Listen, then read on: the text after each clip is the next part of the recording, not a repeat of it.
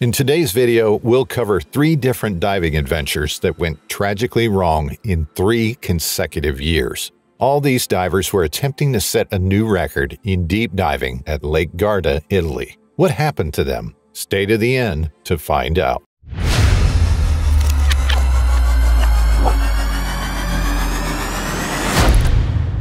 Lake Garda, the largest lake in Italy, is a famous lake where many people spend their vacation. It's located in the northern part of Italy on the edge of the Dolomites. The amazing rocks you'll see at Lake Garda alone are sufficient to keep you in awe, not to mention the mystifying wrecks that have been lying at the bottom of the lake for many years. During the Roman era, the lake was called Benicus, as a reference to the god Benicus, and sometimes it was associated with the cult of Neptune. But it's being called Lake Garda today as a toponym of Germanic origin established since the Middle Ages. The name Garda was adapted from the Germanic word Varda, meaning guardian. Lake Garda is a popular deep diving location because of its extreme depths, as we will see later in this video.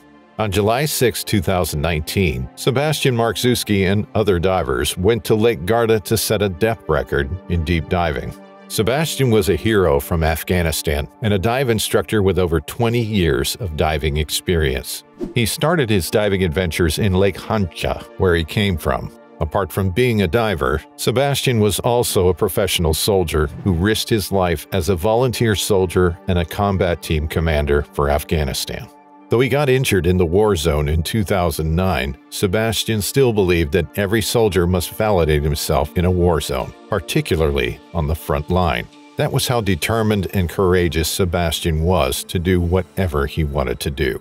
Sebastian's love for diving was second to none, as he kept pushing himself to set records in deep diving. He set the depth record of 787 feet in this same Lake Garda about 2 years before his last diving adventure. Having recorded a 787-foot dive, Sebastian was ready to set another amazing deep diving record to go to 1,115 feet. He believed in himself that he could reach that depth. Was Sebastian boasting of his ability when he planned to set another record? No, it doesn't appear to be that way, as he acknowledged that to be a winner in life, you must have a strong spirit.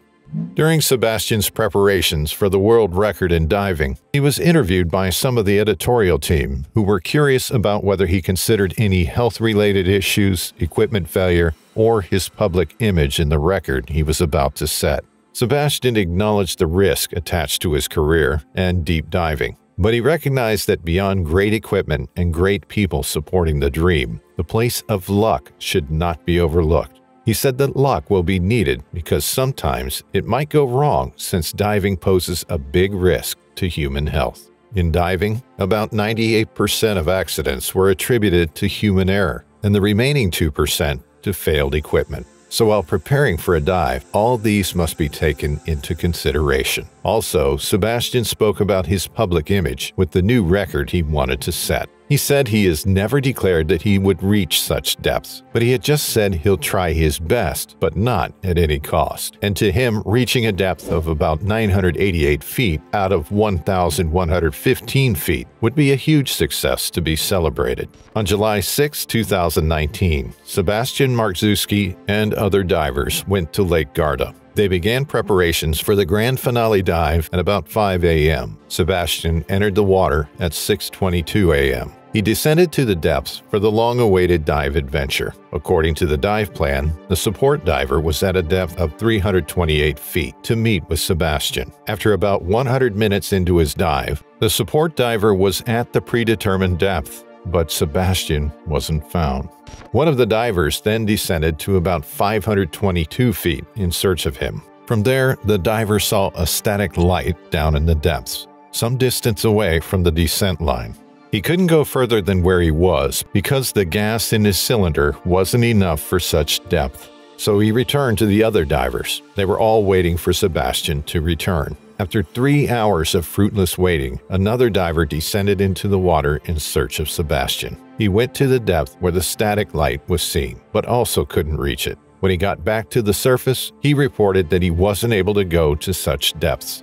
In response, they called for help at the Italian emergency services to notify them about the situation. A rescue boat was sent to them, which tracked the body of Sebastian with the help of sonar at a depth of about 558 feet. At about 7 p.m., almost 11 and a half hours after Sebastian entered the water, his body was recovered from the water. From the EMS, they were able to discover that Sebastian got to a depth of about 1,093 feet and later began his ascent.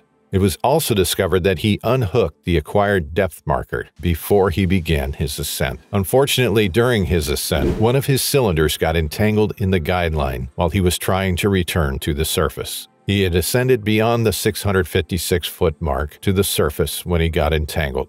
He later succumbed to death after many struggles to free himself from the entanglements. Deep diving wasn't suggested as the cause of Sebastian's death because he had already reached the record and was already ascending. Also, he was used to diving to depths of around 656 feet, and dying at this depth seems weirder than could be imagined. Unfortunately, there has been a similar tragic incident in Lake Garda. In 2018, Adam Pollock attempted to set a new record in deep diving. His goal was to reach a depth of 1,093 feet, to go beyond the recently set depth record of 1,092 feet by Ahmet Gabe. However, his dive never went as planned. The most feared incident in deep diving happened. When his diving buddies couldn't see him return to them, they raised an alarm, and the rescue services came to the accident scene in search of Adam. Also, in a bid to rescue him, a remotely controlled ROV robot was sent in search of Adam. However, after searching for him, the search team that dove into the water was able to recover Adam's body from a depth of about 932 feet. There has been no report of the exact cause of death at the depth he was found. 1 year later, in 2017, Wacław Leczko, a 38-year-old famous Polish diver, made his way to Lake Garda in an attempt to set a new record in deep diving. Wacław, together with his two diving buddies, wanted to go to a depth of 902 feet in an attempt to go beyond the recently set depth record of 863 feet by Luca Pedrali. They began their dive around 8 a.m. They started from Aeroporto do Tremosini. After about 50 minutes of diving, Wacław didn't show up at the place where they staged their cylinders. When his diving buddies discovered that something had gone wrong with Wacław, they called the emergency services. In response for their call for help, divers from Tremosini and Limone, two villages at the lake, came to the scene. Also, some firefighters came to join the rescue team. The Salon Coast Guards patrolled the waters of Lake Garda in search of Wacław. Again, an ROV robot was sent into the water at about 4 p.m., 8 hours after Wacław entered the water. The robot continued searching until about 7 p.m., when it later found Wacław's body at about 756 feet. The robot was also used to bring the body to the surface. The cause of his death is not known. Wacław Leczko had two record-breaking depth attempts in the same year as this fatal accident. First, he was able to dive to a depth of about 764 feet, and his last dive was 817 feet. It is evident that diving is a sport that has taken many lives, yet the deep keeps calling. One can only contemplate whether diving should be restricted to shallow diving alone or remain the same. Same lake, 3 lives were tragically lost in 3 different consecutive years. How many more to go?